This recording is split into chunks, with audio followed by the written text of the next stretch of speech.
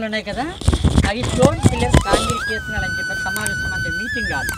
ఒక్కొక్క రాతి స్తంభం 12 అడుగులు హైట్ ఉంది, 64 స్తంభాలు టోటల్గా ఉంది, టైం టాప్ ఉండేది అక్కడ. వాళ్ళ మీటింగ్లో సభలో సమావేశం సభా మండపం. This is a meeting hall. It's got what 64 pillars and 12 feet high, and it's a place for meditation and the congregation of all the priests or the residents of this particular monastery. 2200 సంవత్సరాలకు పూర్వం అన్నీ ఎంత అందమైన కట్టడాలుగా ఉండే ఉంటాయి కదా, ఇప్పుడు పూర్తిగా కొలాప్స్ అయిపోయాయి కదా, అలాగెందుకు లేవండి, ఎలాగెందుకని అడుగుతారు. దీనికి 2 కారణాలు. భయంకర పెనుగాళ్ళు పెంచుపాలు భూకంపాలు కొంత అయితే, మరికొంత బుద్ధిస్తూ కలిసి హెచ్చరికించడం మతగప్పలు పడగొట్టడం జరిగింది సార్. రియల్ ఎస్టేట్లో పడగొట్టడం జరిగింది. The reason why they're destroyed is because of the natural calamities, is only one. And the second thing is that there has been infighting within some of the groups of the thing, and that resulted in the destruction of this particular structure. Okay. ఇక్కడ చిన్న చిన్న రూములు చూస్తున్నారు కదా sir, ఈ round circle కలిగి టోటల్గా 72 గదులు ఉన్నాయి. ట్రైనింగ్లో ఏం చెప్పారంటే పురావస్థగా విహార 72 సెల్స్ అని చెప్పారు సార్. విహారము అంటే విశ్రాంతి గదులు, నివసించే గదులు, లివింగ్ క్వార్టర్స్. అవన్నీ 12 లేదా 13 అడుగుల కంటే హైట్ ఉండే పెద్ద టాప్లు ఉండేవాట. 1% 2% ward room, monks living quarters sir. అవి చెప్పండి.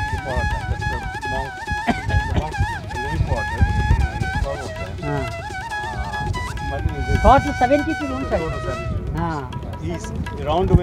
ఈ రౌండ్ ఆకారం ఉన్నాయి కదా సార్. వెనక్కి 3 చూపారు కదా, ఇది 16 ఓటీ స్తూపాలు అని ఇచ్చారు. ఓటీ స్తూపాలు అనేవి డివోటీస్ అంటే భక్తులు కానుకలుగా సమర్పించి కట్టించే స్తూపాలు. ఎందుకు కానుకలుగా కట్టించిస్తారు? అదే ప్రపంచ దేశాలు సిప్పుల ద్వారా వచ్చినప్పుడు ఆ సిప్పులు భయంకరమైన పెంచుపాలు చిక్కుపోయినప్పుడు సేఫ్టీగా దానికి చేరుకొని ప్రార్థించుకుంటారు. అది నెరవేర్చి ఆ కోరిక నెరవేరే జ్ఞాపకంగా కట్టించబడిన స్తూపాలు OT స్తూపాలు. These little structures, the round structures, are all offerings from various priests who had visited this from around the world, and when they came here because of the dangers that they faced in the sea voyage and survived, they came here as an offering to God for the safe return to this place. So this is each of these represents one of those offerings from one of his priests. Okay. OT స్తూపాలు అనేవి చిన్న temple చెప్తారు, small temple. ఈ మహాత్మ అనేది big temple, బడా temple, పెద్ద temple కదా. Senior Buddhist monks చిన్న స్తూపాలు చూసి మెడిటేషన్ చేస్తుంటారు. సీనియర్ బుద్ధిస్ట్ మంక్స్ పైన 200 మంక్స్ మెడిటేషన్ చేసుకుంటారు. మోస్ట్ సీనియర్ బుద్ధిస్ట్ మంక్స్ లోపల 8 మంది జ్ఞానంలో ఉండగా ఎంట్రన్స్లో 4 సెక్యూరిటీ గార్డ్స్ ఉంటారు, అంగరక్షకులు. ఎందుకు? ఆ రోజులు ఇదంతా బిగ్ ఫారెస్ట్ ఏరియా, అడవిలో పుల్లు, సింహాలు, పాములు తిరిగే అవకాశం ఉంటుంది కదా. ఏమైనా అనిమల్స్ లోపలికి వచ్చి జ్ఞానానికి భంగం కలగకుండా 4 సెక్యూరిటీ గార్డ్స్ ఉంటారు. ఈ జ్ఞాన మందిరం 12 లేదా 13 అడుగుల కంటే హైట్ ఉండి పై టాప్ ఉంటుంది. Most senior Buddhist Monk 8 number జ్ఞానం చేసుకునే జ్ఞాన మందిరం sir. These places are offerings from worship for the members of the community, and each one is guarded by security guards. And the question is, why do you want security guards here? And the reason was that the guards are there to protect the monks from what potential attacks of wild animals that would live in these areas. So in that sense, the security, the notion of security has always been there, except for the fact that they came from different sources. Sir అక్కడ చిన్న board ఇచ్చారు కదా, ఆ బోర్డులో ఏం రాస్తారంటే బుద్ధ పాద platforms అని ఇచ్చారు. ఎక్కడో ప్లాట్ఫామ్, అక్కడో ప్లాట్ఫామ్ ఉంది కదా. అదేంటంటే గౌతమ బుద్ధుని యొక్క పాదాలు ఒక సింబల్స్ ఉంటాయి, ఫుట్ అష్టమంగళ సింబల్ గల పాదుకుల్ని బుద్ధిస్టుల ప్లాట్ఫామ్ మీద పెట్టుకుని వాళ్ళు చేసుకునేవారట. 1988లో పురావస్తక తవ్వకాలు జరిగారు. 1988, 1993 5 years. ఆ తవ్వకాలు అక్కడ ఫుట్ ప్రింట్స్ కూడా దొరికేశారు. అది ఇస్తే మ్యూజియంలో పెట్టారు. మనకు Visakha museum, naval museum, Merkel museum మ్యూజియంలో పెట్టారు. అది చెప్పండి. Supposedly there were footprints of Buddha. They were brought. ఎక్కడి నుంచి తీసుకొచ్చారు? ఇక్కడ దొరికాయి సార్, తవ్వకాల్లో ఫుట్ ప్రింట్స్ దొరికాయి, మ్యూజియం తీసుకెళ్తారు. ఎక్కడి నుంచి వచ్చాయి తెలుసా? పాదకాలు. పాదుకులు ఇక్కడ వాళ్ళు తయారు చేసుకున్నారు. Footprints were made here as a representation of Buddha's footprints, and they were found during the excavations between 1988 and 93. And once they found that, they had been taken from here and put it in Vizag. Yes sir, Vizag museum, naval museum, Merkel museum, 3 museum ఉన్నాయి sir. Merkel మ్యూజియంలో ఉన్నాయి sir. అక్కడ 4 rectangular halls అని ఇచ్చారు. ఆ last big hall ఉంది కదా, 150 ఆత్మిక కారణాలు డైనింగ్ హాల్ సార్. అది డైనింగ్ హాల్, 150 మంది కూర్చొని డైనింగ్ హాల్. సౌత్లో ఒక రూమ్, కిచెన్ రూమ్, వంటగది. సెంటర్ పైన ఒక రూమ్ ఉండాలి, ఫుడ్ సామాన్లు పెట్టేసుకుని ఫ్లోర్ రూమ్. మరీ చిన్న రూమ్ ఉంది, dining hall, kitchen room, floor room, 4 paper 17 medicine store room sir. Medicine showroom. ఆ రోజుల్లో కొండపైన మెడిసిన్ ప్లాంటేషన్ కూడా ఉండేదట. భయంకరమైన డబ్బులు బాధ్యతలు ఫస్ట్ ఎయిడ్ రూమ్ కూడా ఉంది సార్. దీనివల్ల వచ్చింది.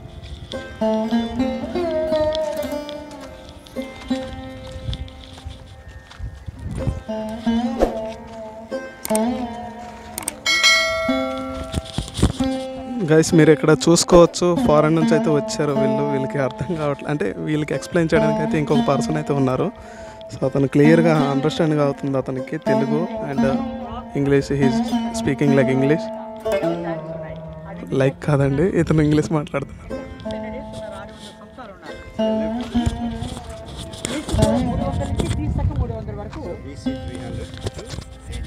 600 సంవత్సరాలు ఉన్నారు. తాగటానికి మంచి స్టోరేజ్ లేక రాయిని తొలిచి ఎక్కడానికి చేయడానికి స్టెప్స్ కూడా పెట్టుకొని రైన్ వాటర్ స్టోరేజ్ చేసుకొని ఆయిల్ పెట్టుకుని వాటర్లో కలుపుకొని డ్రింకింగ్ వాటర్ తోడేస్తాడు. ఈ 11 ట్యాంక్స్ ఉన్నాయి కదా, 11 ట్యాంక్స్ ఓన్లీ డ్రింకింగ్ వాటర్. ఇక్కడ 3 చిన్నదాంతో 4, మరికొన్ని వెస్ట్లో 7 ఉన్నాయి. ఈ 11 ట్యాంక్స్ ఓన్లీ డ్రింకింగ్ వాటర్గా యూజ్ చేసుకుంటే సౌత్లో నేచురల్గా బిగ్ పాండ్ ఉంది సార్, బాతింగ్ వాటర్ తోడేది. ఈ కొత్తగా పేరు ఎలా వచ్చింది? మన తెలుగు వాళ్ళు పెట్టారట. ఎలా పెట్టారు ఈ పేరు? ఈ చరిత్ర అంతటికీ కొన్ని వందల వేల సంవత్సరాలు ఉండిపోయిన తర్వాత మన పూర్వీకులు గొర్రెలు కాపర్లు విలేజెస్ కట్టెలకు వచ్చేవాళ్ళు ఈ కొండపైకి వచ్చేటికి రాతి తొట్లు నిండా నీళ్ళు కనిపిస్తూ ఉండేవట. అవి చూసి వాళ్ళు ఏమనుకునేవాట, కొండపైకి వెళ్తే రాతి తొట్టు ఉన్న తొట్టులో నీళ్ళు ఉన్నాయని అనుకునేట. ఈ తొట్లు అనే పదం వచ్చింది కదా, అప్పటి నుంచి తొట్లకొండ తొట్లు కనిపించి మన తెలుగు వాళ్ళు పెట్టారు సార్. ఆ మాట చెప్పండి sir. Literally, I mean not literally, but euphemistically, it refers to a trough of water. And these were stone tanks, and then the water was being collected here. And there are 11 or something, that's the number. So there are 7 here. And there's one over there, which is actually a natural spring, and that's used for regular use, bathing. Hello, Hello, This particular part was, all these are actually drinking water. And because the shepherds and the neighboring villages and all would come and look at the troughs, in Telugu, thotla means like a trough of water. So a hill full of troughs. That's a Telugu, thotla is Telugu, so that's a thotlakonda.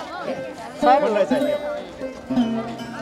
చరిత్ర పరంగా పేరు ఉంది కదా, ఈ పేరు కొన్ని లక్షలాది మంది తెలియని పేరు కానీ మిగిలిపోతుంది. హిస్టరీ పరంగా ఉన్న చరిత్ర పరంగా ఉన్న పేరు ఏంటంటే సేనాగిరి.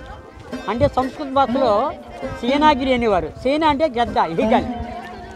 గిరి అంటే కొండ, గద్ద రూపంతో ఉండే కొండ అని పేరు పెట్టాడు. ఆ పేరు ఎందుకు పెట్టారు బుద్ధిస్టులు? ప్రపంచ దేశాలు సిప్పుల ద్వారా వచ్చిన లాంగ్ డిస్టెన్స్ చూస్తే ఈ కొండ ఈగల్ షేప్ కనిపిస్తుంది. ఈ 2 భాగాలు 2 రెక్కలుగాను ఆ పెంట గద్దకి ముక్కాకరంగా కనిపిస్తుంది. ఇప్పుడు ఎలా అనుకుంటా కదా, ప్రపంచ దేశాలు సిప్పుల ద్వారా వచ్చిన లాంగ్ డిస్టెన్స్ చూస్తే ఎగురుతున్న గద్దాకారం షేప్ కనిపిస్తుంది. విమానం అంటే గద్ద షేప్ ఆకారంలో కనిపిస్తుంది. ఆ షేప్ ఆకారం వల్ల కనిపించేది కనుకనే అది సేనాగిరి అనే సంస్కృత భాషలో. సేన అంటే గద్ద, గిరి అంటే కొండ, గద్ద రూపంతో ఉండే కొండ అని పేరు పెట్టారు. మన తెలుగు వాళ్ళు ఈ రాత్రి చూసారు కదా, ఆ తొట్లు వల్ల పట్టుకుంటే మన తెలుగు వాళ్ళు పెట్టారు సార్.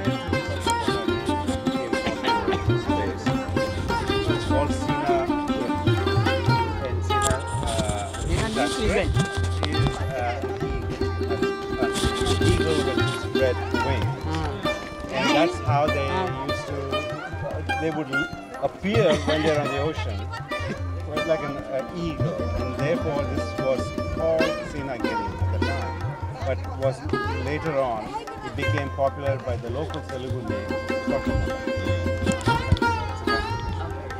సారు 2200 సంవత్సరాల చరిత్రను మన వాళ్ళు ఎప్పుడు వెళ్ళి తెచ్చారు? 1976లో మన ఇండియన్ నేవీ వాళ్ళు ఉన్నారు కదా, హెలికాప్టర్ సర్వే చేస్తుండగా కనిపించాయి. ఈ విషయం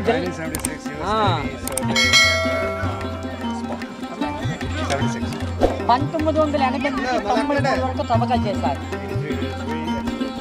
ఆ తవ్వకాల్లో రోమన్స్లో కాయిన్స్, శాతం కాయిన్స్, కుటుంబాలకు పాదుకులు, శిల్పాలు కొంచెం శిలాశాసనాలు దొరికాయి. During the excavation. Satavahan land coins కూడా దొరికాయి. Even Satavahan, which is a regional king. From Roman silver coins దొరికేశారు. అయితే కొన్ని స్టేట్ ఆర్కియాలజీ మ్యూజియం, హైదరాబాద్ మ్యూజియంలో కొన్ని పెట్టారు, మరికొన్ని విశాఖ మ్యూజియం పక్కన ఆర్కియాలజీ మ్యూజియంలో ఉన్నాయి సార్. వైజాగ్లో కూడా ఉన్నాయి. Vizag museum. Yes, some. But some are mostly in Hyderabad. 2200 సంవత్సరాల చరిత్రను మన వాళ్ళు ఎప్పుడు ఐడెంటిఫై చేశారు? 1980లో ఒక బుద్ధిస్ట్ మొనస్టరీ అని చెప్పి 1980లో డిస్కస్ చేశారు సార్. 2200 years old monastery. మన వైజాగ్లో 4 బౌద్ధారామాలు ఉన్నాయి సార్. భీమిలి పావురాలకొండ బుద్ధిస్ట్ మొనస్టరీ, ఇది తొట్టకొండ బుద్ధిస్ట్ మొనస్టరీ, ఈ పక్కన బావికొండ తిమ్మాపురం విజ్ఞాన కాలేజ్ బుద్ధిస్ట్ మొనస్టరీ, అనకాపల్లి బొజ్జన్నకొండ కూడా Buddhist మొనస్టరీ sir. One is Bhimlipatnam is not and then there is two other small hills around, not too far from here, but 4 of them, like 4 spots. Sir దీని ముఖ్య ఉద్దేశం ఏంటి అని అడుగుతారు, ఐఏఎస్ ఆఫీసర్లు అడుగుతారు కదా చాలా మంది. బుద్ధిజం గురించి చాలా విషయాలు తెలుసుకున్నాం, చదివేయండి, దీని ముఖ్య ఉద్దేశం ఏంటో మీకు ఏమైనా తెలుసు అని అడుగుతారు. దీని ముఖ్య ఉద్దేశం ఏం చెప్పారంటే, గౌతమ్ బుద్ధుడు అష్టంగ మార్గాలు కొంచెం కింద దించండి పైన అక్కడ అష్టంగ మార్గాల ద్వారా ధర్మ పద్ధతి విధానాన్ని ప్రపంచానికి అందించాలి. ధర్మం అనేది ఈ యుగాలకి అవసరమైనది. దుష్ట దుర్మార్గులు కూడా సన్మార్గాన్ని మార్గాన్ని నడిపించే మార్గం ధర్మ మార్గం. ధర్మ మార్గం యావత్ ప్రపంచానికి ఆదర్శము, యుగ యుగాలకి అవసరము. ఇదే మన జీవం. ధర్మాన్ని ప్రపంచానికి తెలియజేయలో భాగమే బుద్ధిజం. ఇందులో మాయలు మంత్రాలు ఏమనేది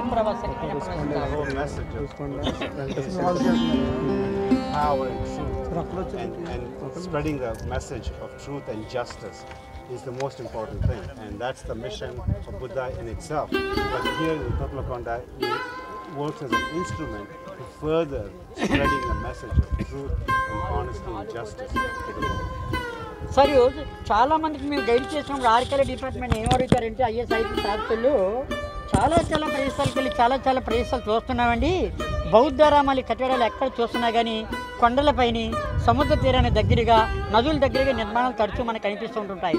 అటువంటి ప్రదేశాలు ఎన్నుకొని ఆ ప్రదేశాల్లో నిర్మాణాలు తీయడానికి ప్రత్యేకమైన కారణాలు ఏమైనా ఉన్నాయా, ఉంటే మీరు ఏమైనా చెప్పగలరా అని అడుగుతారు. దానికి ప్రత్యేకమైన సమాధానం ఏం చెప్పారంటే, కొండలు అనేవి ఎత్తైన ప్రదేశాలు, ఉదయించే సూర్యచంద్రులు ఉదయించి అస్తమించినంత వరకు కొండలపైన క్లియర్గా కనిపిస్తూ ఉంటుంటారు. అది మెరిట్ని కనుక్కున్న ప్రక్రియ. కొండలు అనేవి సాధారణంగా నివసించే జనజీవనానికి కొంత దూరంగా ఉంటాయి. ఎటువంటి డిస్టర్బ్ లేకుండా ఏకైకత కలుగుతుంది. సముద్ర తీరం దగ్గరగా ఉండడానికి గల కారణాలు ఏంటంటే, అప్పుడులో రాకపోకలు విమాన మార్గాలు రోడ్డు మార్గం ఈజీగా రాకపోకలు లేవు. సముద్ర మార్గమే ఏకైక మార్గం. షిప్పుల ద్వారా వచ్చాడు.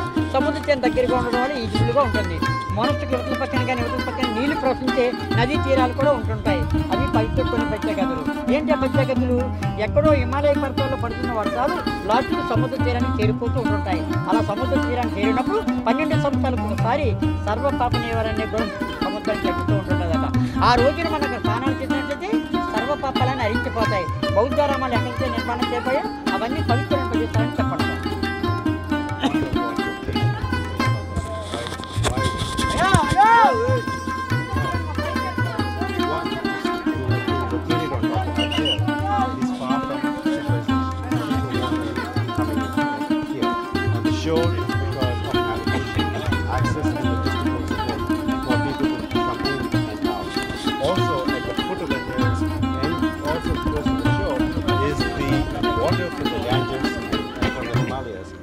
As they melt and when the snow comes in, all the water eventually has to blend in with the ocean. So having a bath and having that purity of water every 12 years, it's called pushkaralo and all that. So in that sense, they bathe in that water, purifies the person further. So the location is very critical, and therefore thotlakonda is an ideal location for locating this thing here. It's so close to access each and every support. అయితే సముద్రం ఆ రోజున ఒక స్నానాలు చేసిన సర్వపాపాలని హరించిపోతాయని చెప్పారు కదా. సాధారణంగా సముద్ర స్నానాలు చేస్తే సర్వపాపాలు హరించిపోవా అని కొంతమంది అడుగుతారు సార్. హరించిపోవు. ఆ పుష్కరాల టైంలో దానికున్న పవర్ ఏంటంటే, సముద్రానికి ఉన్న గుణం ఏంటంటే సర్వపాప నివారణ అయిన గుణం ఆ పౌరు ఆ సముద్రానికి ఉంటుందట. సాధారణ రోజుల్లో స్నానాలు చేస్తే పవర్ ఉండదు. ఒకవేళ మనం స్నానాలు చేసినట్లయితే సర్వపాపాలను మనం వదిల్లా ఆ టైం వచ్చేటప్పటికి కూడా గంగంతలా పీడిస్తూ ఉంటుంటాయట. అవి చనిపోతారు. ఆ పుష్కరాల రోజున సర్వపాపాలు నాశనం అయిపోతాయి. కానీ ఆ రోజున మాత్రం స్నానాలు చేయాలని. అయితే ఇంకేమైనా విషయాలు ఉన్నాయి తొట్లకొండ గురించి వినడానికి? తొట్లకొండ విషయాలు అంతా చెప్పేశారు కదా? చెప్పాను సార్. సరే, ఓకే, థ్యాంక్ యూ.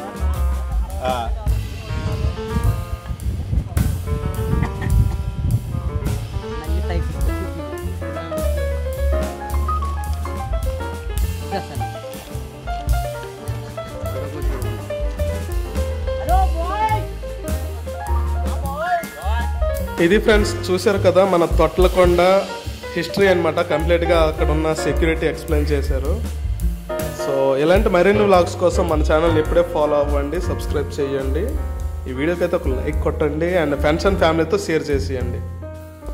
సో ఇప్పుడైతే బయటకు వెళ్తున్నాం మనము. బయటకు వెళ్ళి అక్కడ వ్యూ పాయింట్ ఉందంట. అది బస్సుల పైన వస్తున్నారు జనాలు. అంటే చూడండి ఎంత ఫేమస్ ఉంది ఇది. నేనే ఫస్ట్ టైం వచ్చినాను అనుకుంటా.